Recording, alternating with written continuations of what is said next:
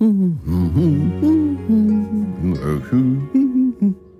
friends, good to see you all. As you can see, I'm in a salon for a haircut. Speaking of hair, have you ever wondered why do we have hair not only on our heads but also all over our body? So, by the time I get my hair done, let me take you on an exciting journey of hair and find the answer to this tangled question. How does your hair grow? Zoom in! So friends, there are two main reasons why we have hair on our heads. Firstly, hair helps to keep your head warm. And second, it helps to cushion your skull a bit in case you bump your head while playing. But what about other visible hair? What are they there for?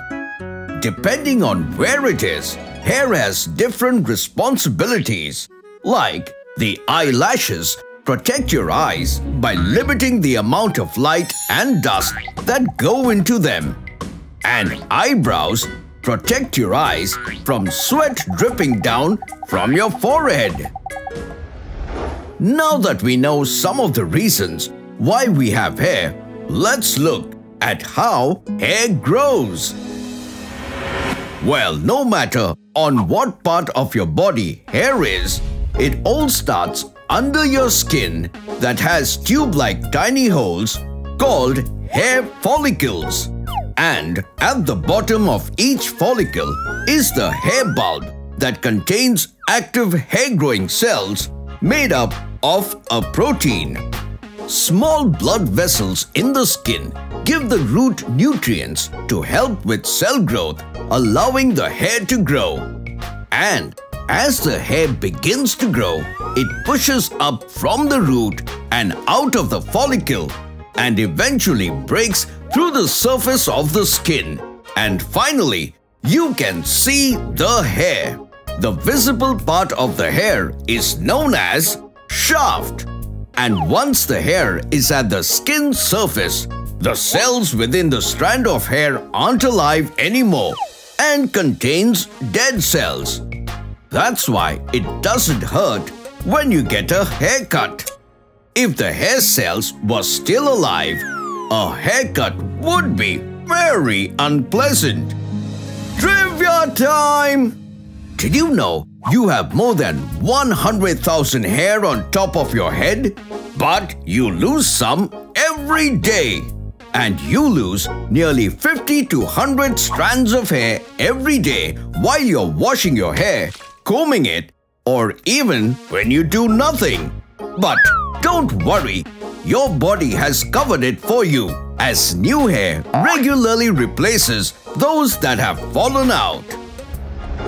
In its journey, each hair grows around 2 to 6 years and rests for a few months before it finally falls out, just to be replaced by a new hair growing from the same hair follicle. This cycle of hair helps to maintain just the right number of hair on your head, or these results would have been hilarious. It's question time! So friends, today's question is, what do you call the visible part of the hair?